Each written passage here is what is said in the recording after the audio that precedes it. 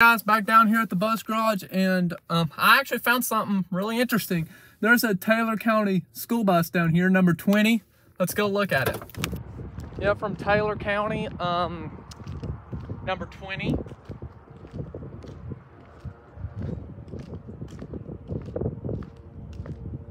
Don't know why it's here, but yeah, it has LED lights.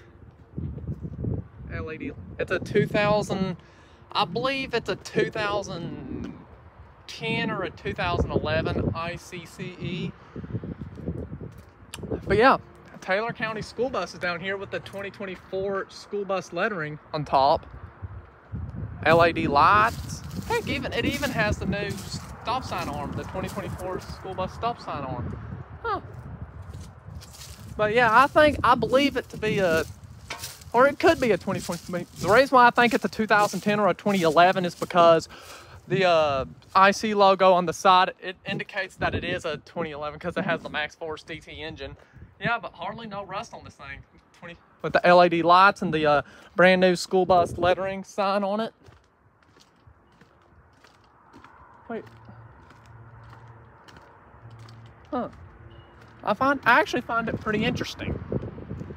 Like how this school bus is like down here.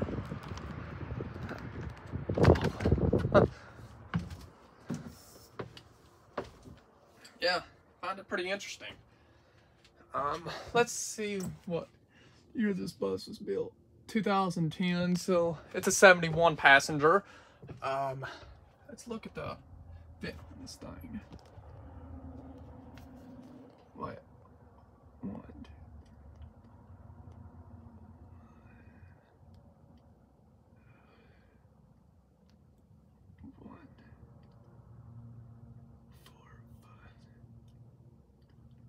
So I think that indicate, wait, 1, 2, 3, 4, 5, 6, 7. Yeah, I think that indicates the 2012.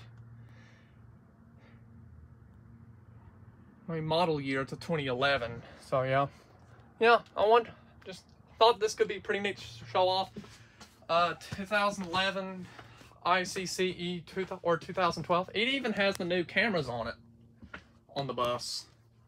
It has the new, like, seat wells on it.